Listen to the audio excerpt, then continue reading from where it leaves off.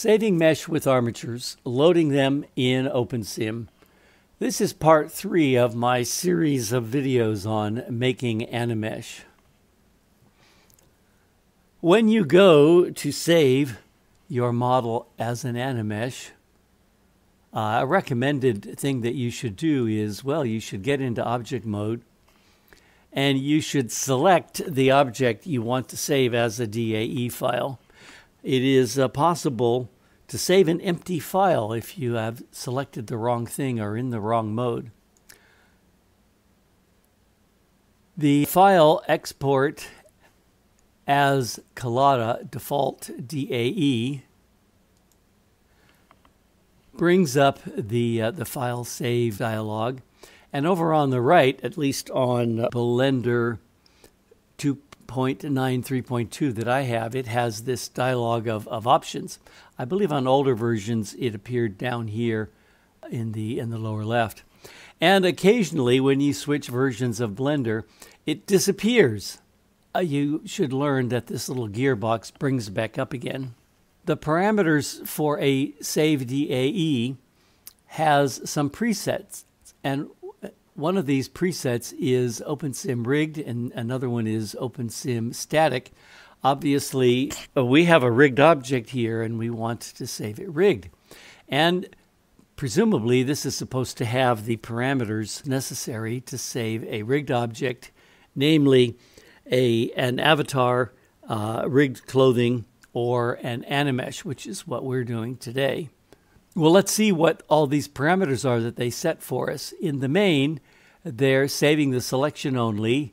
They're including armatures. That sounds good. And they have the global orientation. Now, it says Y forward and Z up, which is wrong, but I've been advised that you should always just hit apply here. And the coordinate system in Second Life is all messed up. And this is necessary in order to get things to come out right. The coordinate systems are transformed as they're read in of many objects. It turns out that animesh is not allowed to have textures. If you load an animesh with textures, they just don't arrive, and you have to load them manually later. And so I just turn that off while I'm in here. The Geometry tab has a triangulate and apply modifiers. If you know about modifiers, for example, you could have had the mirror modifier turned on, then you only build half of an object and the mirror modifier makes the other half identical for you. You have to click this in order to get that to work.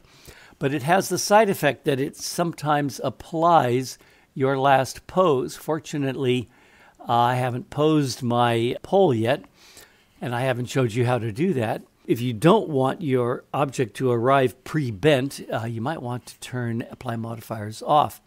Of course, we want all the armature options, deform bones and export to SL OpenSim. And even if we had animations in this model, you're not allowed to load them at the time that you load them into OpenSim. And so you might as well just turn that off. And in the extra panel of this parameters, there's a button here called Keep Bind Info.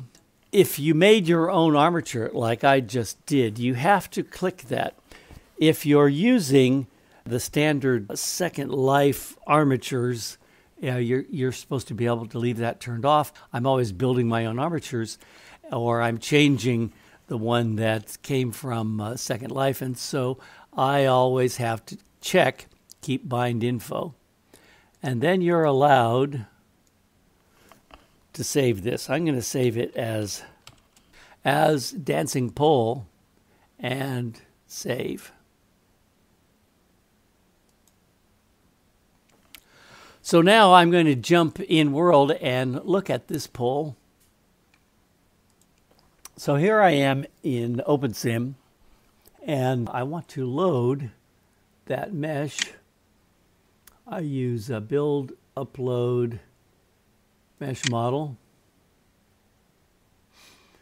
Its name was dancing pole.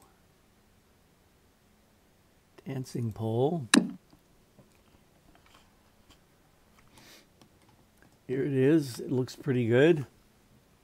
I always crank up the level of detail just a little bit, and I can't resist doing that now.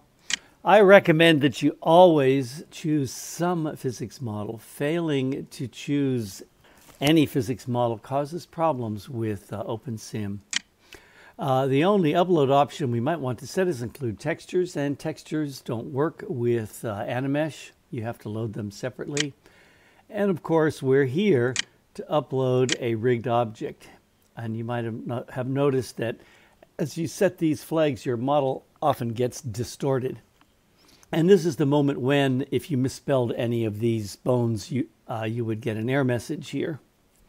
If you don't obey the hierarchy, what will happen is your model will be distorted in terrible ways. And so you're highly motivated to obey the hierarchy.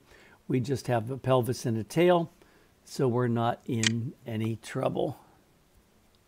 Hit calculate and then upload. And since we made it from a cylinder, its name was still cylinder.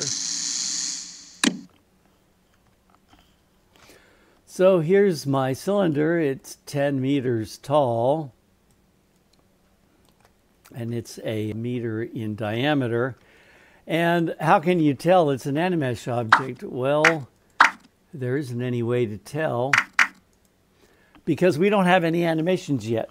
And so I'm going to go do another video about making animations for animesh, and then we'll come back in the next video to watch the pole finally dance.